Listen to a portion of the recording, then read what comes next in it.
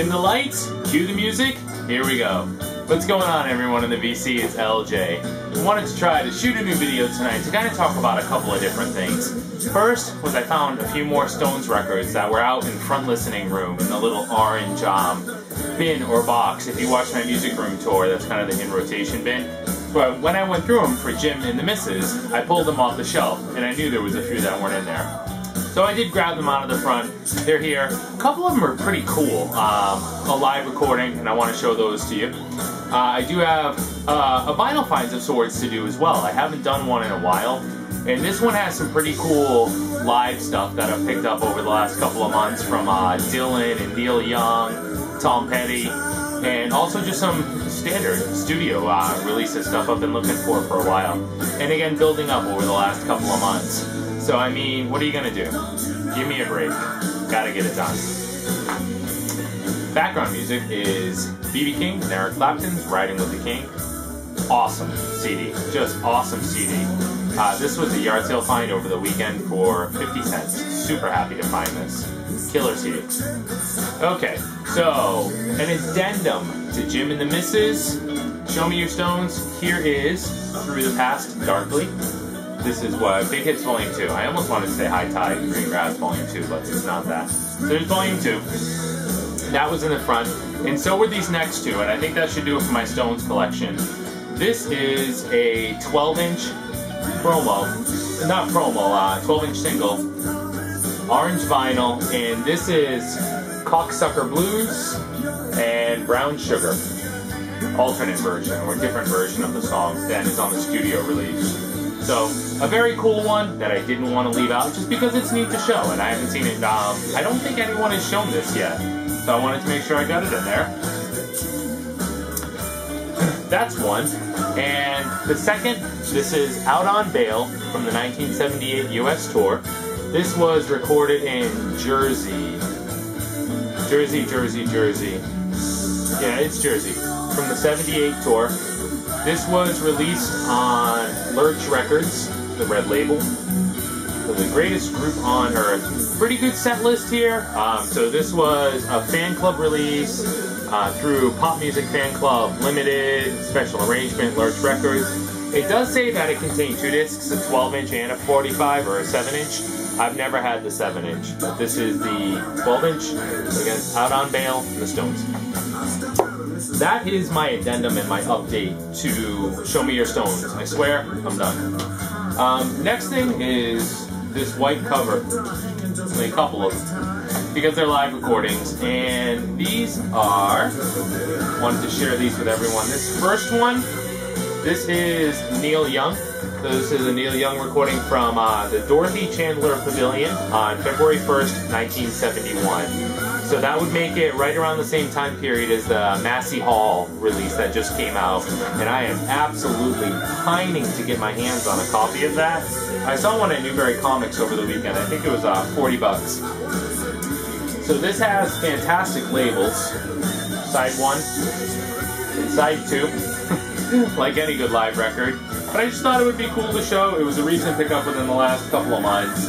It sounds great. It sounds like a great live recording. I mean, the over-the-top production's not there, but it's not a commercial release. But it's just a really rock-solid, sound early recording from Neil Young in '71. And again, anything around that Massey Hall recording time period is just definitely of interest. And I really have to add that to the list, picking that up. The second one, this is another one for the Dylan collection of live recordings. And this is Live at the Pit Stop, Gaza Strip, in '78. And you have this superimposed picture of Dylan in the car there. I forget the woman's name. Is it Dorothy? I don't know. Leave me a comment.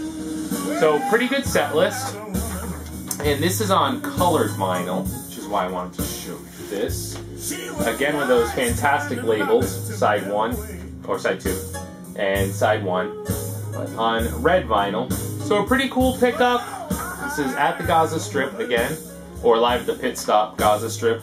And again, the same thing with the sound quality as on the Neil Young recording. You know, overall, a rock solid recording. Audio capture is good. Add this to the collection with the other half dozen or so Dylan live recordings. But still fantastic, pretty cool piece. Really excited to show that. I guess that's not worth flaking or putting a sleeve on. Not going to damage the artwork there. This is the last live one. I'm not a huge Tom Petty fan by any means. Renee's a huge Tom Petty fan. But seeing the Florida Flash live in '87, Tom is fantastic live. Renee's seen him live a few times. I haven't. But great set list from Tom. And again, '87 was a pretty good period for Tom. And this is on the Federal label. So again, another live recording from Tom Petty. It's the first one that I have. I think, all of Tom's studio LPs up through Full Moon Fever, I should say. I don't have anything after that. But the 5 or 6 that came before that, or 7 that came before that. So this is the first live one on vinyl. And again, I don't see this around too often, so it had to be grabbed. So the Florida Flash live in, what is this, Pensacola? Jacksonville Coliseum, sorry. Florida's Florida. Sorry, David. Beach Boys, Smile. This is the '83 version. The Smile Sessions, man, what a jigsaw puzzle those suckers are. The first of 2 Beach Boys records I want to show. This one came with a really cool write-up that kind of does a whole warning before you even play this. Please read these notes. And it goes on to explain how the Smile Sessions from the late '60s never materialized into anything, although they were meant to. It just didn't happen. So at this point in 1983, this was a collection of material that could be found from those sessions, including some really raw demos and early mixes. And Brother Records went ahead and issued the 1983 version of what could have, would have, should have been the Smile album. Of course, in the 25, 7, 6, 7, 30 something, whatever years that have passed, the Smile Sessions have been released, the album has been finished, and so forth. But kind of a cool snapshot in time, and definitely not something that I see out there often. So again, had to be had, the '83 version of Smile. And the audio quality really varies here, and that little inner note paper, excuse me, alludes to that. It even says, I mean, hey, watch out, you're listening to an early demo with raw guitars and misplaced leads on, what, Do You Like Worms? No, Good Vibrations, sorry, alternate demo of Good Vibrations, so don't expect it to be A+ in all areas. It's pretty cool.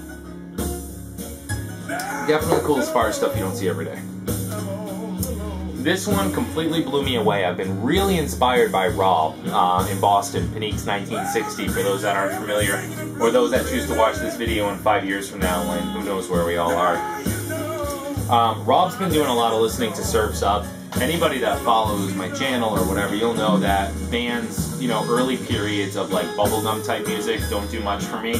It's their later periods that, when they kind of mature and start doing different things, that really, really turn me on and really get to me. The Beatles, the Beach Boys, so many like that. And Holland from the early 70s, I think this is 72, does the same thing. And this came with a bonus 7-inch, which is still here, which was really cool. So Mount Vernon in the fairway. So the 7-inch is still there. It's in fantastic condition. And this was just really a great, great, great album. I'm just not a big fan of their surf rock period, so I'll usually pass by and ignore that stuff. I probably have a few that are just in the overflow piles. But this later stuff, and now I really need to get Surf's Up, which I don't have. And cool bit on the cover, if you're not aware, if you turn it upside down, it's the canal in, I guess it's Holland, and that's a boat on the canal. Killer LP, check it out. If I have to give you a song to check out, they wouldn't be listed on the back, so whatever. First song, side 1, killer stuff.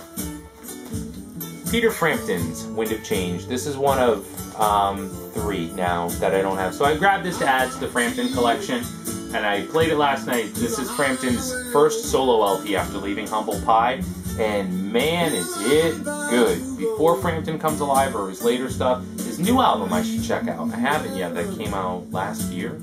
But man, if you're a fan of Frampton's, if you like the way Peter plays guitar, that guitar tone that he gets, damn, is this for you. This was just smoking. So a little less rocky than Humble Pie, which is what Peter was looking for at that point from the research I did. And a little more peeled back, but it still rocks. Damn, was that a good record. Highly recommended. Here's one that I've been looking for and trying to pick up forever in nice shape. This is the band's music from Big Pink. I was so happy to find this. It's been a hunt. A hunt. This is in fantastic shape. This is, I'm not your pressing guy, but I know a later pressing when I see one. So here's a later purple capital pressing, but it's just stone mint. And I love this album. I've refused. You know, so many times I've seen it, 10 bucks, 15 bucks, 20 bucks, and the condition's just not there. And man, you know, we all know enough about this. The Dylan painted cover, the band being their backing band, and the recent loss to the band's lineup, Live On. Had to have it. So happy. So happy. A bit of a grail for me, or a unicorn. A unicorn. And I also grabbed The Last Waltz. Now I think with that I have everything the band released. The Last Waltz, a 4 LP set. Let's see if I can fan them out and make them look really neat. 1, 2, 3, 4. So a 4 LP set. This is the band's farewell concert from 1976 on Warner. Very, very competent. I haven't heard this in a long time. I think as a teenager I heard the whole thing, so it's been a while. It's a hell of a commitment, man. 4 records, I'm happy to own it and I'll listen to it, but it's not going to happen all at once. And what a set list. I mean, check it out. Neil Young, Muddy Waters, Ringo Starr, Van Morrison, Joni Mitchell, Bob Dylan, Neil Diamond, Eric Clapton, Paul Butterfield. And it was Levon Helm that recently passed away. Fantastic. Happy to have it. Oh, wow, we're moving through these. Just a couple more. 2 ads for my Dylan 60s collection that I didn't have before, and I think this completes it except for Blonde on Blonde. John Wesley Harding. Listened to this a couple of times. Really, really good album. Not my favorite from the 60s. Fantastic. And Nashville Skyline. Now this I absolutely love. Lay Lady Lay is on this, right? I believe so. Lay Lady Lay is just a brilliant Dylan song. I love it. And there's no comparison, but Duran Duran does a stellar cover of that song. You gotta check it out. Just, it's really ethereal and sweeping. And Pudsey, if you're watching, I won't start singing Rio at you tonight. But check out Duran Duran's cover version of Lay Lady Lay. It's so damn good. And so is his album. So now as far as 60s Dylan, I really just have Blonde on Blonde, and I think that's it. And I found a really dirty copy of King Crimson, Starless, and Bible Black. Doesn't it always go that way? Now the nice thing is, the original inner is here. The vinyl is mint.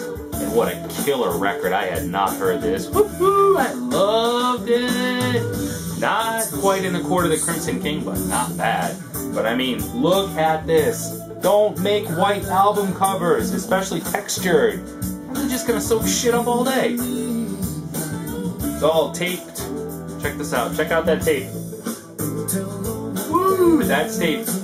But this is, I think this is my 4th King Crimson album now. I was really late to the King Crimson game, excepting in the Court of the Crimson King. And it's kind of a high school rite of passage, at least in the US anyways. I'm not sure about in Europe or the UK. This thing won't even go into the sleeve, right? It's so beat up.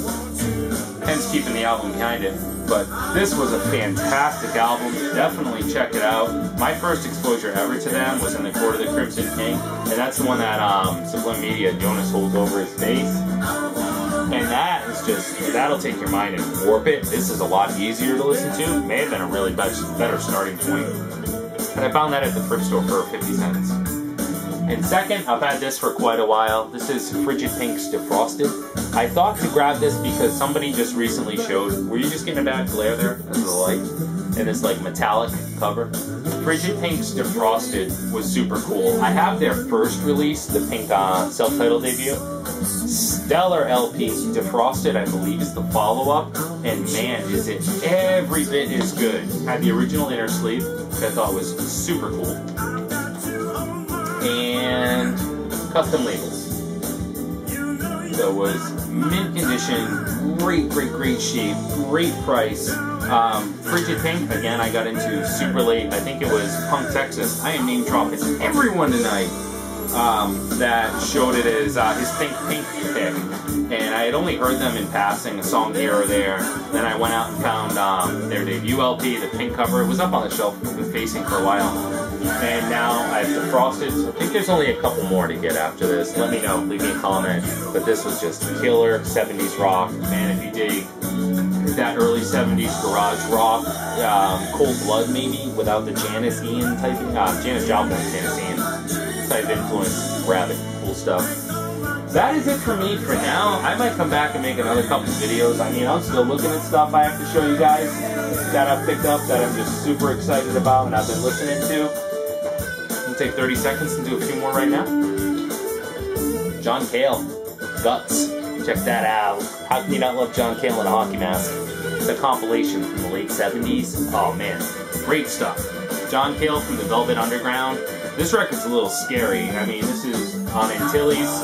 This is John Cale on full out cocaine binge. I mean, it's noise rock, Velvet Underground, all that stuff. When it shines, man does it shine.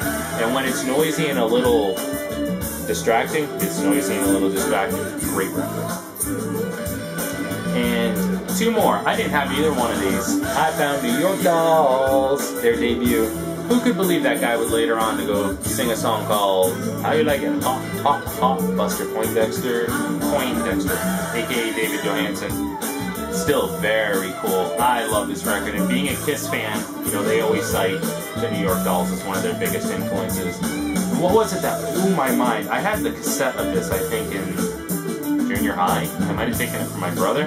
Frankenstein, what a monster of a song. And you gotta hear it in its entirety. Find New York Dolls. Just early New York glam rock, early 70s. Proto-punk.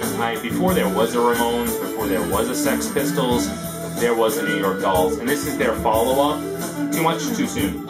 And I mean, the New York Dolls were the template for the Clash, the Ramones, the Sex Pistols. There's a lot of great info online about how they tried to model the Sex Pistols right after the New York Dolls and how Johnny Rotten didn't like that very much. This, just a little better produced. This sounds a little more raw. Both fantastic albums. Alright, song's ending, so's this video. Guys, thanks for watching. I'm off to catch up on your videos, and I'm sure I'll shoot some more soon. Some threads to catch up on and so forth. Hope everyone's doing well. Talk to you guys soon. Take care.